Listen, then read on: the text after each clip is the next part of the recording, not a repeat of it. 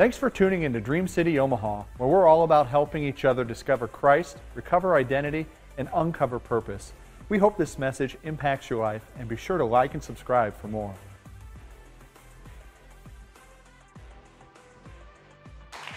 Amen. Well, good morning, everybody.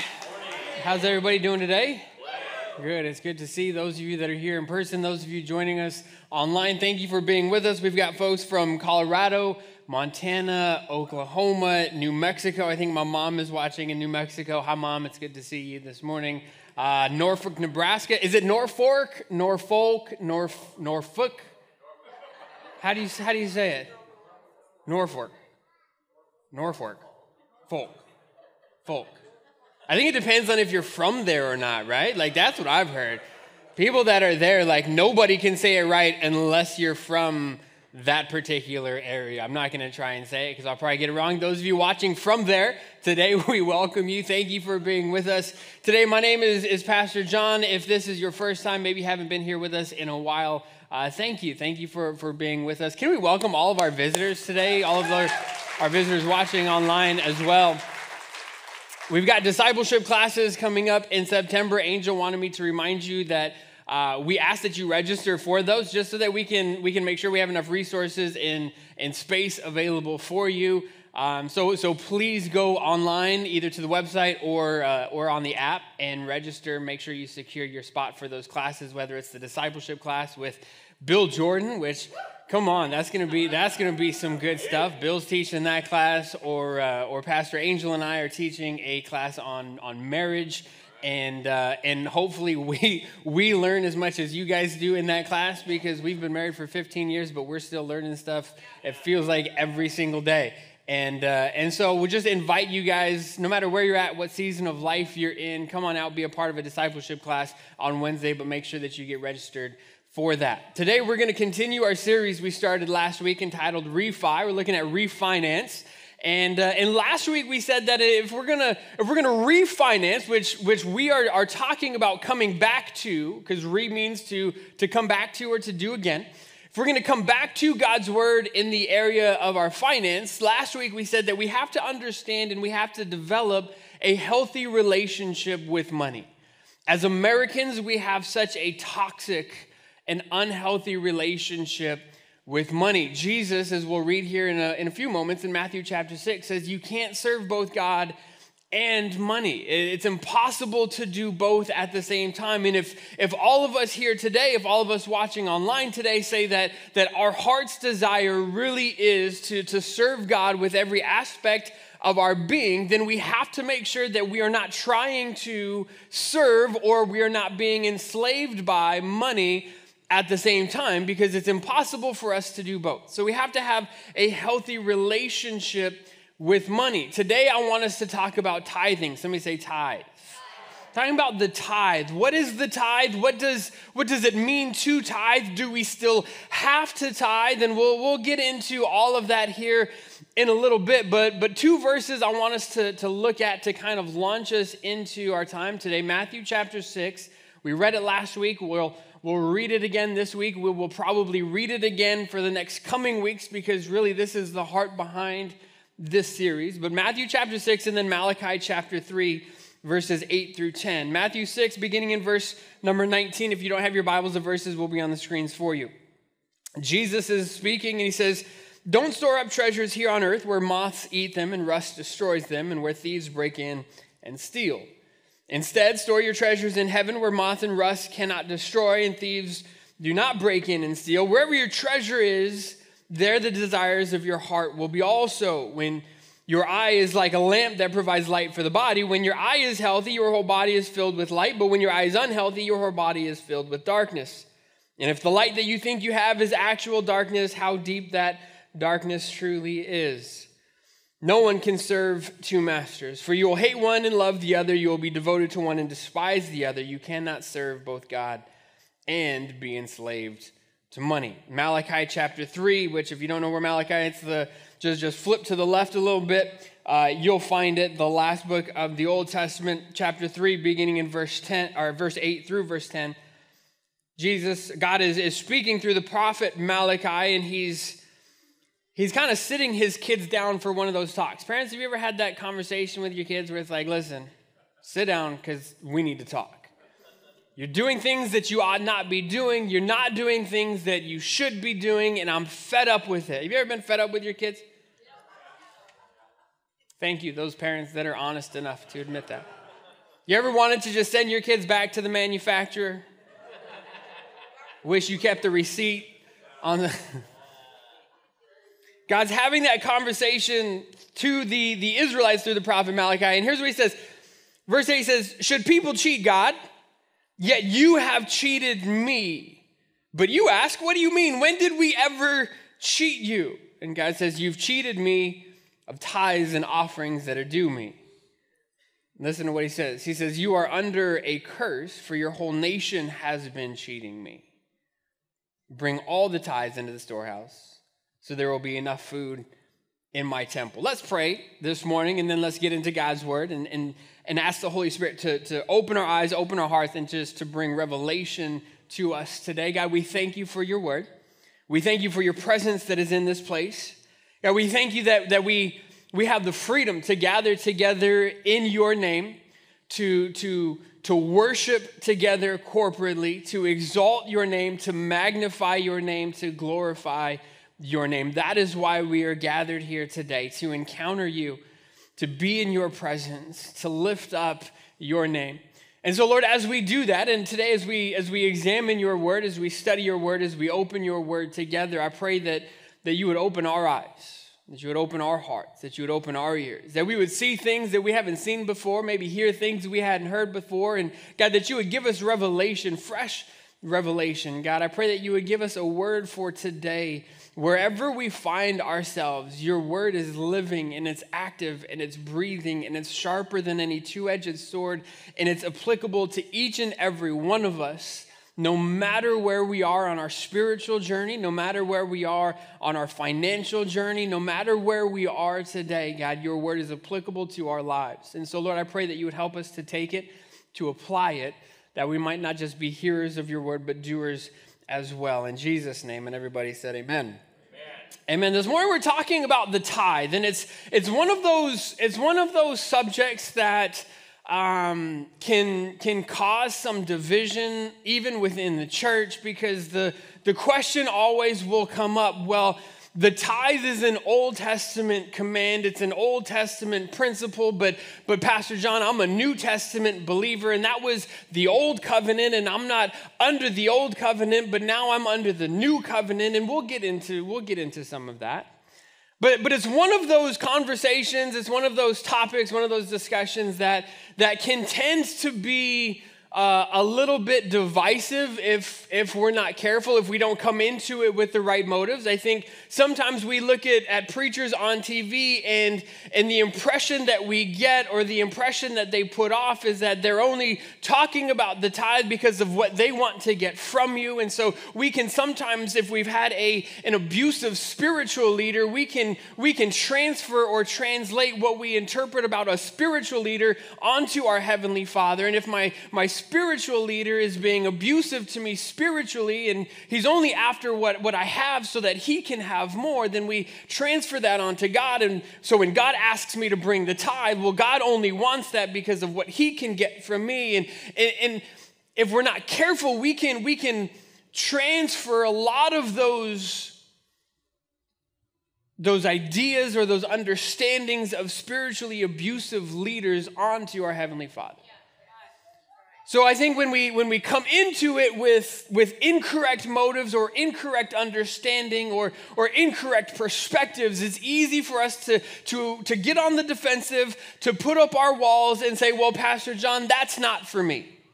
And if it is for me, then God will show it to me, and he has through his word, but nevertheless, God will show it to me, and one day then maybe I'll be able to have this conversation, but not right now. I think we can come into it with those understandings or those perspectives, and it just kind of sets the whole conversation off wrong. This morning, as we look at the tithe, yes, the tithe is a command that is given in the Old Testament. Yes, it's a principle that is found in the Old Testament, but it's also a principle that Jesus commends in the New Testament. It's also something that Jesus speaks about in the New Testament. He tells the Pharisees, you tithe, and that's good, and you should. He goes on to tell them, don't forget about these other things. You should still do those things, but let's not forget about mercy, and let's not forget about justice, and let's not forget about some of these other things that the law also states. And so Jesus talks about it in the New Testament as well. But every time we see the tithe in the Old Testament, the word that is associated with it is what we are told to do is to bring the tithe. We are never told to give the tithe. You will see that as you study Scripture. Whether it's Abraham in the very beginning, before the law, and he brings the tithe to the priest Melchizedek. If it's Jacob, who after the dream that God had given him, Jacob says, God, if you will go with me and if you will protect me and you will watch out for me, I will always bring a tithe unto you, not just this one time, but continuously. If you read it in the law, bring the tithe. Malachi chapter 3, bring the whole tithe into the storehouse. Every time you see tithe, it's associated with something that you bring. It's never associated with something that you give. Now, why the distinction? Why the differentiation? Because you can't give something that isn't yours. I can't give you something that's not mine. I can bring it. I can bring it back. If you rent a tool from Home Depot, let's say the windstorm came through, didn't have a chainsaw, we go to Home Depot, we rent a chainsaw from Home Depot, we clean up our backyard, we help our neighbor clean up their yard. And imagine if we returned to Home Depot and said, I would like to give you this chainsaw. The lady at the counter would say, well, that's very nice of you, but it's ours to begin with, so thank you, we'll take it back. You can't give something that isn't yours. If you let me borrow your car and then I return it to you and I'm like, hey, I just want to bless you with the car. I've decided in my heart to give you this vehicle. Your response to me would be, what are you talking about? But I think a lot of times when we think about the tithe, we can come to church and we can write out our check or we can get on the app or we can do whatever we do. And it's like, okay, God, I've decided in my heart to give this to you. Well, that's cute. But it was never yours to begin with. See, when you study the tithe in the Old Testament, the tithe, the Israelites understood, and they had this understanding that the tithe, they didn't even think about it. It wasn't even a concern to them because to them, it didn't belong to them. It's not mine. This is God's. It's something that I have to bring to him. Why? Because he's given it to me. It's his. I'm just entrusted with it, and so I bring it back to him. You can't give something that isn't yours. You can bring it, but you can't give it.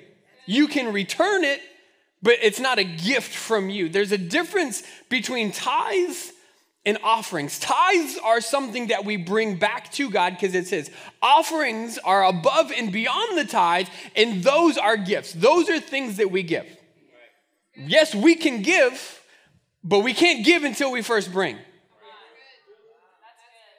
Until we bring the tithe, we're not giving. We're bringing.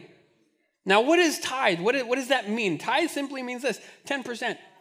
It means a tenth. That's the literal definition of the word tithe. A tithe is a tenth. It's the first tenth. It's that first 10%. It's the first fruit. It's what you do with that first part. As we look at God's word, as we look at the tithe, there's a couple of things that I want us to understand, to walk away with today. And again, the first one is this, that we have to understand that tithing is a command. Tithing is 100% a command. We find it in the law, Leviticus 27. God's giving the law to Moses, and here's what he says. He says 1/10, there's the definition, 1/10 of the produce of the land, whether grain from the fields or fruit from the trees, belongs to the Lord. Whose is it? It's God's. It's not ours. It wasn't theirs. It's not mine. It belongs to God and must be set apart to him as holy. When you set something apart for God, it is holy, it is consecrated, it is separated for use by God and for his purpose. The tithe is the same way. The tithe is that first 10%. It's set apart, and when it's brought to God, God makes it holy. The question is, what are you doing with your tithe? Because you're all tithing to something. Who are you tithing to? Some of us tithe to God. Some of us bring God his tithe. And that first fruit, that first 10%, that first tenth goes to God. Some of us tithe to the mortgage company. Some of us tithe to the cable company. Because the Wi-Fi is that important. Some of us tithe to Starbucks. Some of us tithe to Chipotle. We can tithe to all of these other places, but the only one who can make the tithe holy is God. The only one who can redeem the tithe is God. Tithing is a command. Yes, it's a command found in the Old Testament. And for those of you right now that are thinking it, because I can read your mind, and it's like, well, Pastor John, that's Old Testament. I'm New Testament. That's Old Covenant. I'm not under that covenant anymore. Yes, Romans chapter 7, Paul says that we don't have to obey God by obeying the letter of the law anymore, but now we can obey God by living in the Spirit, which frees us from the ceremonial aspects of the law. But it doesn't completely remove the morality of the law. See, we have to understand that the law was morals, do this, and it was ceremonial, here's how you do it.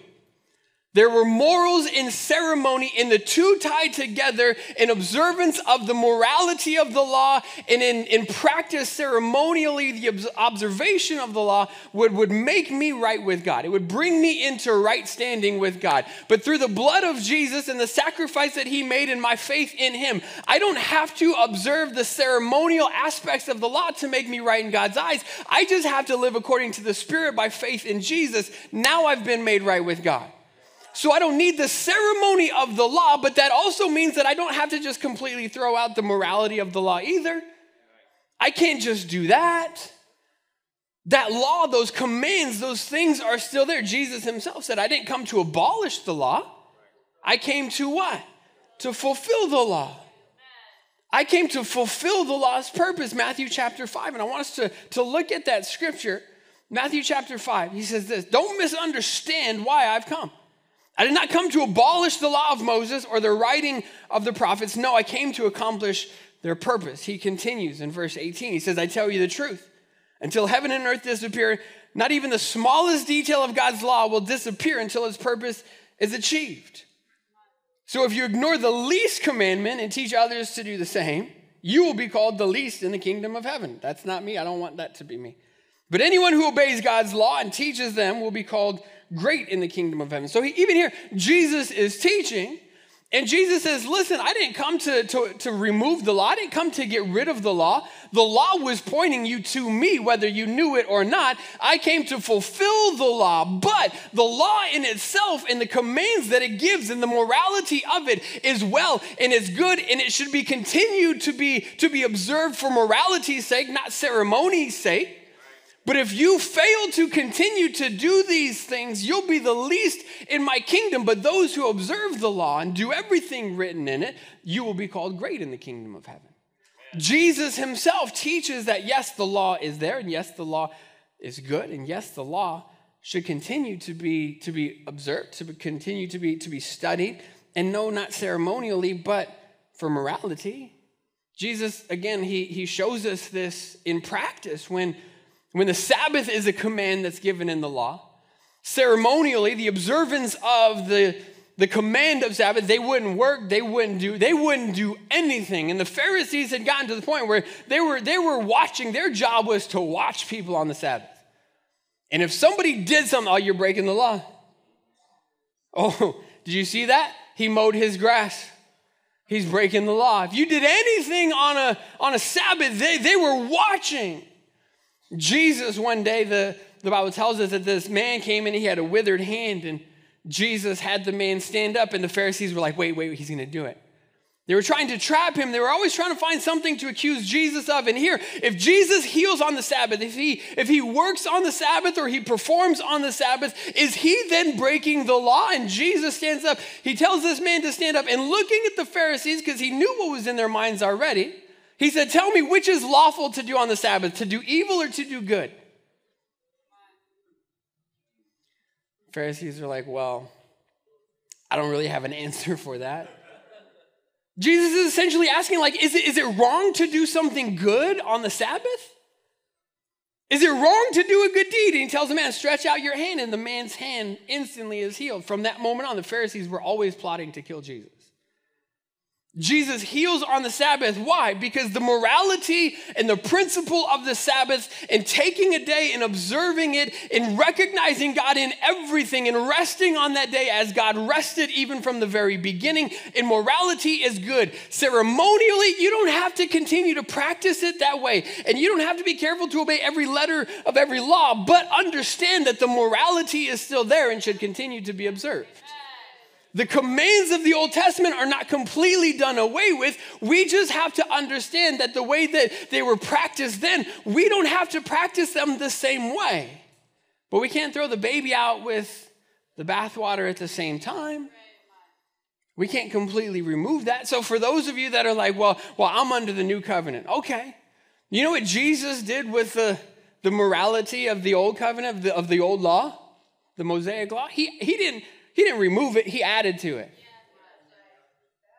He added to it, right? In Matthew chapter 5, Jesus says, the law says, thou shalt not murder. But I say, anybody who has anger in their heart towards their brother is subject to judgment. See, the old law was if you murder, you'll be judged. But I tell you, if there's anything in your heart against somebody, you will be judged. He said, the old law says don't commit adultery. But I say, even if you look lustfully on a woman, you've committed adultery in your heart. Amen. The old law was this. Jesus says, I'm taking it a step further because now it's not just about what you do, but it's about what's going on in here. I think if Jesus were to speak specifically to the tithe, he would say, the law says to bring a tenth. But I say, be ready to give everything away. And oftentimes he would ask people to do that. He would tell them, go sell everything. He would tell them, let the dead bury their own dead. Come and follow me. Am I the most important thing in your heart and in your life? Jesus was always adding to the covenant, to the law, and he didn't negate it. He didn't get rid of it. He didn't throw it out. He said, no, there's more. I'm adding to it. I'm adding on to it. So for those of you that are saying, well, I'm new covenant, my question to you is why do you claim that? Are you saying that to get out of doing something? Or are you saying that to free yourself up to do more? Because really, that's what the new covenant does. The new covenant tells us that we're not under the law anymore, but now we've been freed up to live according to the Spirit, which is even greater and takes us to a whole nother level than the law ever could. The new covenant doesn't say now we get to just live however we want. Jesus paid the price. His blood was shed for the forgiveness of sins. He's redeemed us. We've been adopted into his family. Now we get to live however we want. No, Paul says, what do we say in response to this grace? Do we just keep on sinning? No, of course we don't. Of course not, because that's not the purpose, and that's not what the new covenant is, and that's not what life in the Spirit looks like. Life in the Spirit is not now I don't have to, but life in the Spirit is now I get to go further. So when we say we're not tithing because I'm not tied to the old covenant, are you just saying that to remove yourself from this, or are you saying this so that now you can give more? Because tithing might not be an overt command in the New Testament, but do you know what is? Live generously. Generosity is an overt command in the New Testament. What does it mean to be generous? It means to be liberal with. It means to give more than expected or needed. Are you giving more than expected? Are you giving more than what is needed? Are you being generous? If you're like, yeah, I'm being generous. Okay, well, what do you put that at? Does it need to be 10%? No, it needs to be generous. Does it need to be 12%? Be generous. Jesus sat his disciples down one day across from the treasury as people were bringing in their offerings into the temple. All these rich people brought in these bags full of money and dropped them off so that everybody could see, look how much I'm giving. The Bible says that this one little widow came in and she dropped 2 copper coins that were worth just a couple cents, 2 pennies. She dropped 2 pennies in the offering plate, in the treasury at the temple. And Jesus stopped the show. He said, everybody, stop, listen, do you see that woman? She gave more than all of them combined. Because they gave a percentage out of their abundance, but she gave everything that she had. Is that how you're giving? Do you feel like you're giving in that way? Statistically, you know what the statistics are? Statistically, Christians are so generous that Christians give 2.6% of their income back to God.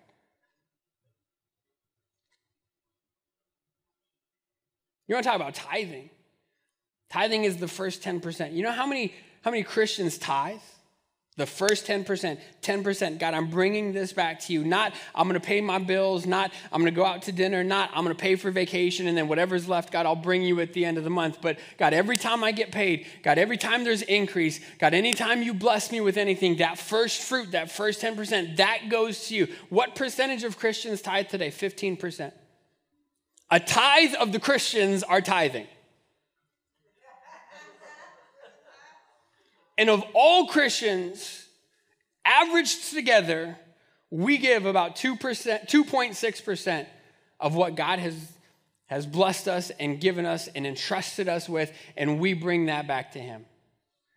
2.6%. Well, I'm not under the old covenant. No, but the new covenant says that you're supposed to be generous. Would you say that 2.6% is generous? Anybody say that 2.6% is generous? Online, do you think 2.6% is generous? No, it's not. I would say no. I would say no, it's not. And so whether you want to be legalistic and that's not what this is about, I'm giving 10%, I'm only giving 10%. Or if you want to be generous, no matter where we find ourselves in this conversation, we have to understand that yes, the tithe is a command. Yes, it's there. No, Jesus didn't throw it out and Jesus didn't get rid of it. He didn't wash it away. It's still there. But even adding on to that, we are called to be disciples and followers of Jesus, to bring him what is due to him, and then to be generous on top of that. As Christians, as followers of Jesus, I think that that's an area that regardless of where we are and regardless of what our giving report at the end of the year looks like, we all can do better in. We all can do better in that. Imagine what we could do if we all just decided to tithe. Imagine what we could do if we all just decided to be obedient to God in this area. If we were the statistical norm, and let's say that 2.5% of the people at Dream City Church actually were tithing. Or excuse me, we were giving 2.6% of our income. If we bumped that up to 10%, you know what we could do? We could build a dream center next month. We could build a new church. We could go buy land tomorrow. We could build a new building in 6 months. If we went from where we are to where God has called us to be, think about the people that we could reach in this city. Think about the lost and the hurting and the broken that need to experience the freedom that is found in Jesus Christ, that could be found if we would just be obedient to do what God's word says to do. We have to understand that the tithe is a command. The second thing that we have to understand is that tithing grows our faith. Tithing grows our faith. Matthew chapter 6, look at what Jesus says. He says, don't worry. about these things. Don't worry, what will we eat? What will we drink? What will we wear? These things dominate the thoughts of unbelievers. Are you unbelievers? No. So if these things are dominating your thoughts, something needs to change.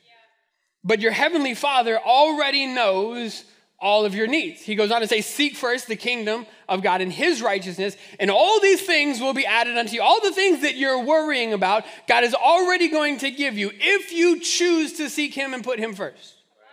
See, tithing grows our faith. Why? Because every time you get paid, you have a choice. You can either put your trust in God or put your trust in yourself. That's the choice that you're given. If I trust in God, then I will bring him that first fruit, that first 10%, and he will make the 90% last longer. He will bless me. He will cause me to increase. He will be watching out for me. He will be providing for me. He's got all of my needs. He knows all of that. He's got me in his hands. If I tithe, I'm trusting in him. If I don't, it's like, okay, well, what am I going to eat? And God, if I give you this 10%, what am I going to drink? And what am I going to wear? And what are my kids going to wear to school? And I've got school supplies this month and all of these things that are going on. And I've got new tires on the van that I got to put this winter. And I've got all of these things. And God, if I bring you that 10%, how will I be able to do all of this? Are you trusting in God or are you trusting in yourself? Are you trusting in God or are you trusting in what you can produce? And what happens, and listen, I promise you, I'm not just saying this. I could call people up here and we could have an old school testimony service. Anybody ever remember testimony services? We could have an old school testimony service for the next 3 hours about things that God has done and in ways that he's provided unexpectedly as we've put him first in this area. I've told the story before and I'll tell it again. I worked construction and we were going through a hard time and it was storming. It was a stormy summer. And so it was like 3 weeks in a row. We couldn't get on a roof and we weren't working. And if we're not working, boss ain't getting paid. And if boss isn't getting paid, we're not getting paid. And we had 2 little kids at home and we weren't working and our bank account is going down. We have nothing, literally nothing. Angel's working part-time and we get paid and she says, well, we have to tithe. And I said, do we? Listen, pastor's kid, grew up in church. We have to tithe, do we? Do we really though? Because if we do, we can't buy cereal. If we do, there's no ramen noodles. If we do, it was at that point. She says, no, absolutely we do. She says, God's got us. Yeah. Wrote out that tithe check and it literally hurt me.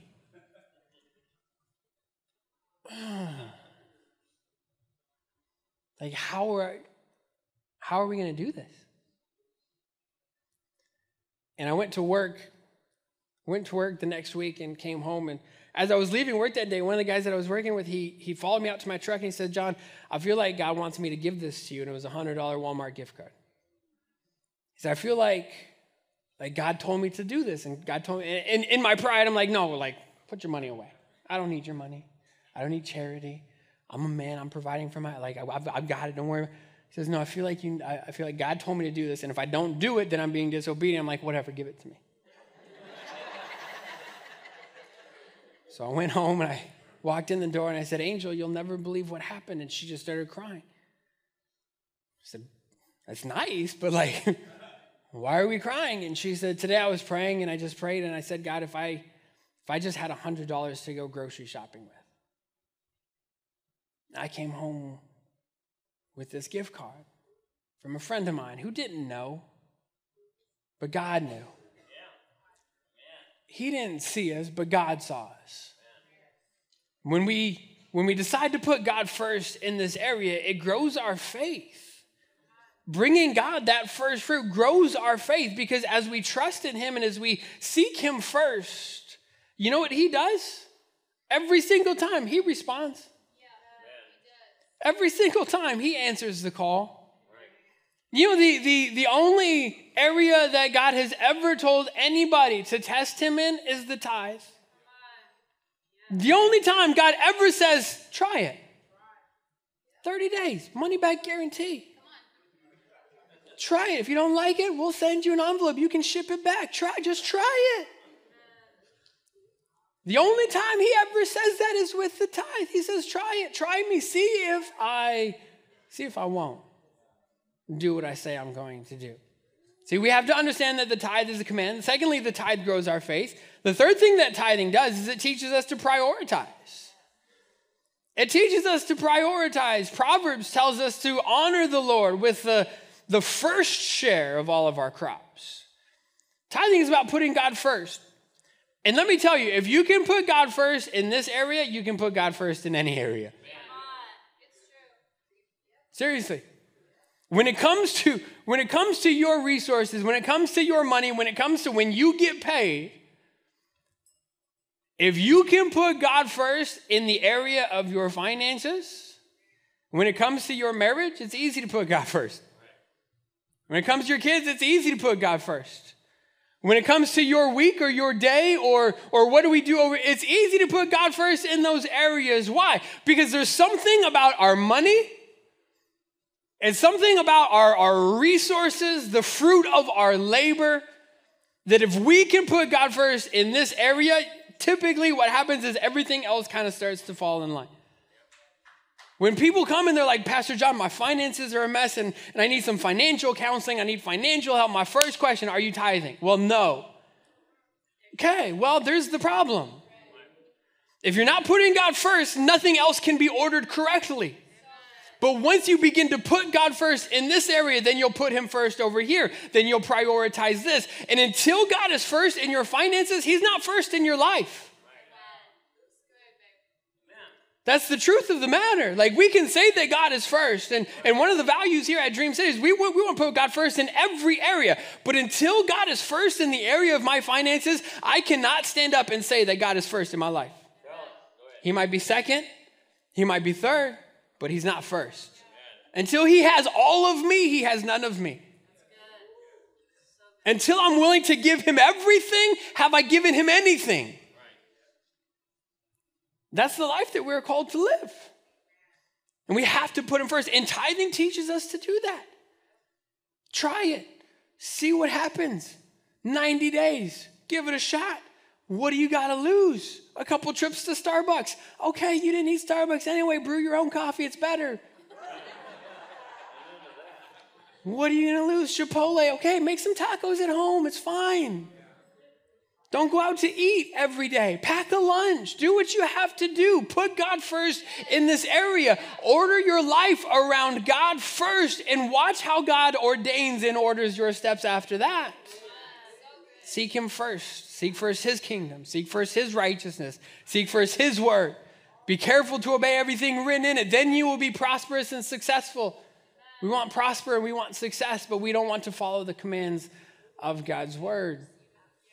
We have to understand tithing is a command. Why do I tithe? I tithe because tithing grows my faith. Why should I tithe? I tithe because tithing teaches me to prioritize and put God first in every area. And then the last thing that I want you to understand is that the tithing isn't about invoking God's blessings, but recognizing God's blessings. See, I think a lot of times when we quote Malachi chapter 3, and we read it at the beginning this morning, it says, you're robbing me. How are we robbing you? You're robbing me in the tithes and offerings that are due me.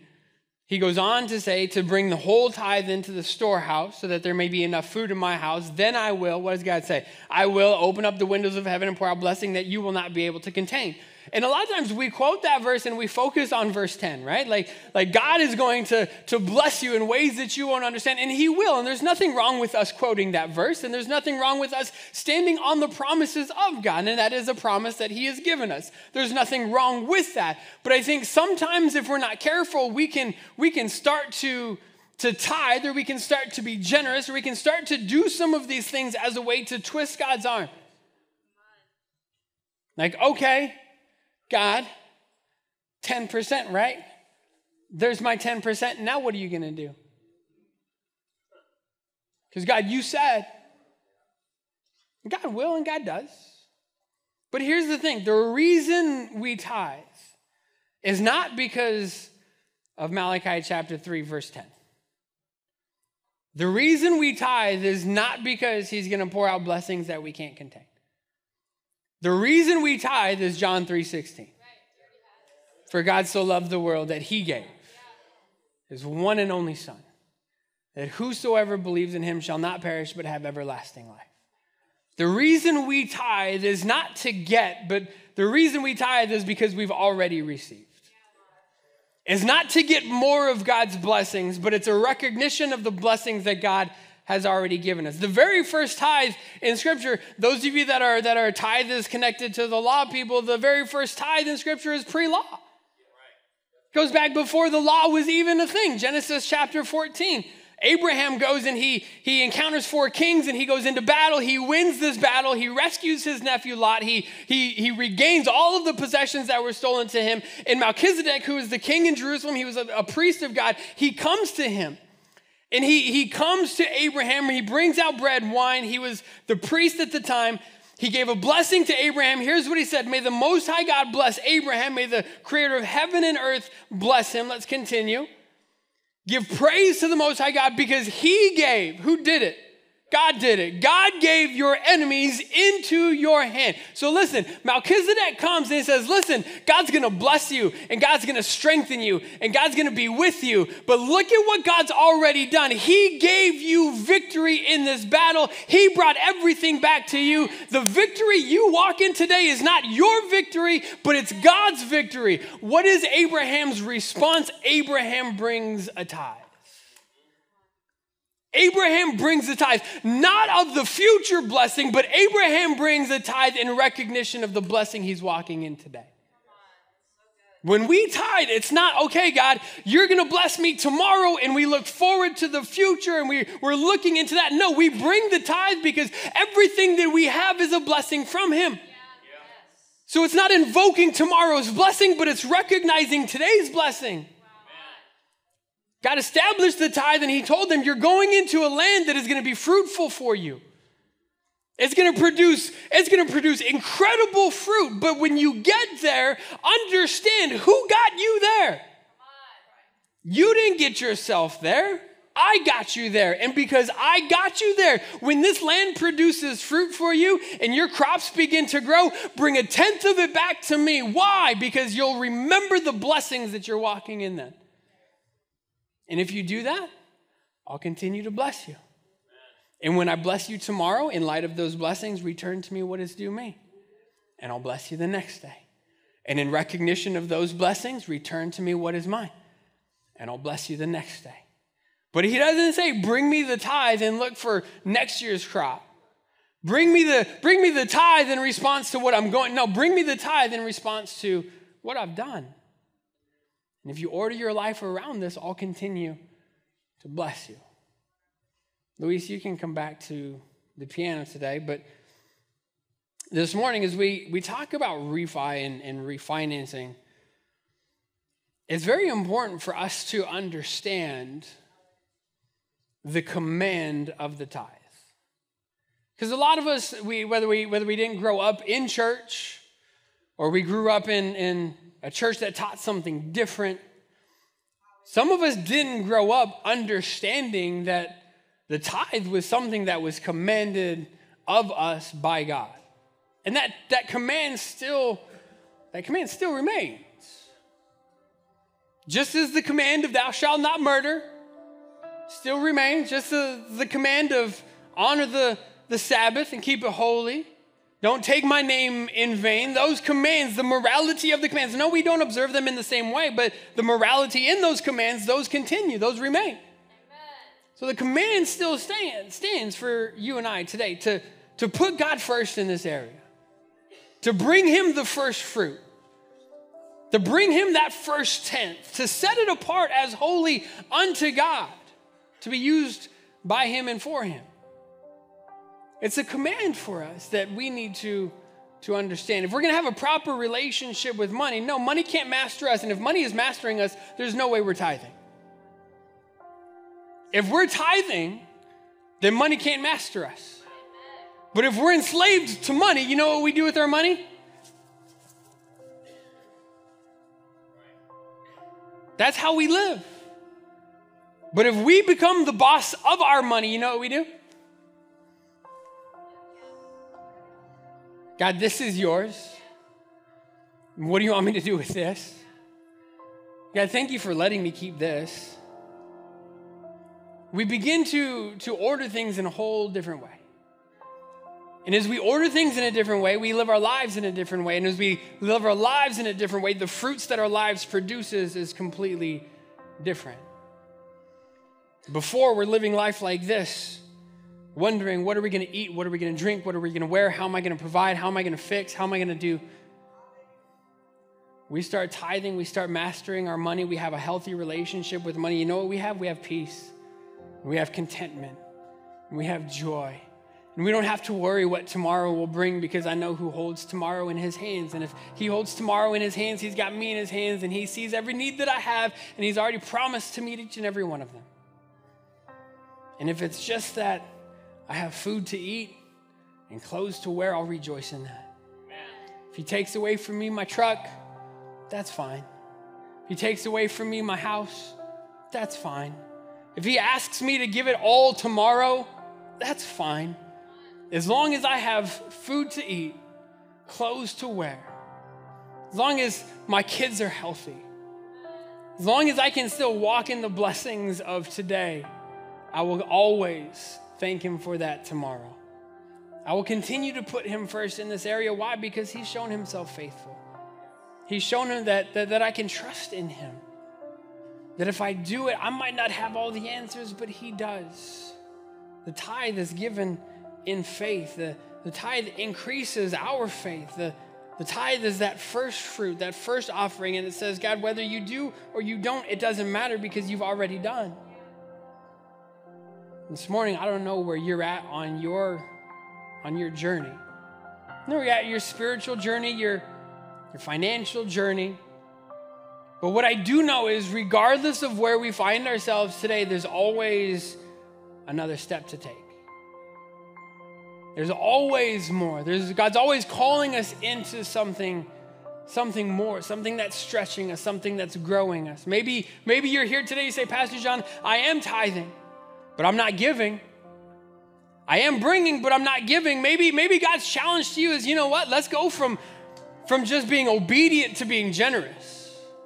Let's go from 10% to 12% or 12% to 15%. Maybe you're here today and you're not giving anything.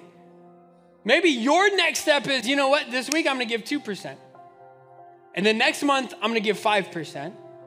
And then the next month I'm going to give 7.5%. By the end of the year, I want to be obedient in this area. I'm going to give 10%. Some of you could do that right now if you just cut out fast food. I don't know what your next step is today, but I know each and every one of us has one. Holy Spirit's calling each and every one of us into a next step. If you're here today and you don't know Christ as your personal Savior, maybe your next step is just that. You need to prioritize your life, and before you can prioritize your money, you have to put Jesus as the Lord, as the head of your life, the leader of your life, the master of your life. And if you haven't done that, I want to give you an opportunity to do that today. So if you would, just stand with me. Those of you that are here in person, if you're watching online and you need to ask Jesus to come into your heart as your Lord and Savior, I'm going to lead us in a quick prayer. Just ask, if that's you, would you just pray this prayer? Pray it from your heart. Pray it out loud. Mean every word of it. Just a prayer of confession, of recognition, and acceptance of Christ as our Lord and Savior. Jesus, pray it out loud. Jesus, thank you so much that you gave up your life so that I could find new life in you. And today, I admit I need a Savior. I've done things and said things. I've messed up too many times to count. Would you forgive me? Would you wash me? Would you cleanse me? Would you make me brand new? Help me to live for you, not just today, but every day for the rest of my life. May I build my life around you, that you would be the Lord, the master of my life. In Jesus' name. Let me pray for you today. God, I thank you for those that prayed that prayer. Lord, whether it's the first time, the 10th time, 100th time, it doesn't matter. There are angels rejoicing and celebrating in heaven right now because of the decision that they made. We thank you and we rejoice in that, God. For the rest of us who are here, Lord, we hear your word. We've been challenged by your word. Now the choice that we have is, what are we going to do with your word? Pray that you would help us to go, that we would meditate on it. Holy Spirit, would you continue to speak, and the seed that you planted, may it take root deep within our heart. And whatever that next step is that you're challenging us to, you're calling us into, I pray that we would trust you to take that step. That we would trust you enough. That our faith would be expanded. And as our faith is expanded and you show up, God, our faith would expand even more at that point, because we know that you can be trusted. If we can trust you with this, then we can trust you with more tomorrow. And God, each and every day you show yourself faithful and trustworthy. God, we thank you for your word. We thank you for the promises associated with your word that we can stand and build our lives upon. And God, as we return to you your tithe and as we bring you your offering, God, may we not do it as a way to invoke blessing, but may we do it as a recognition of the blessings that you've already given us. We love you and we thank you this morning in Jesus' name. Everybody said amen. Amen. Hey, listen, before you're dismissed, those of you that prayed that prayer, some of our prayer team is down here. We'd love to be able to pray with you, minister, answer any questions that you might have, or if you're out there and you're going through something, you need somebody to pray with you, to lock arms with you and agree with you on. That's what our prayer team is down here for. We'd love to be able to minister to you in that way. If not, be blessed, church. Love you guys. Have a great week. We'll see you next Sunday. Here at Dream City Omaha, we're all about three things: helping people discover Christ, recover identity, or uncover purpose. If you enjoyed today's service, we encourage you to check out our past sermon series as well as our discipleship classes. Give us a subscribe, and we hope that we can help you grow no matter where you are.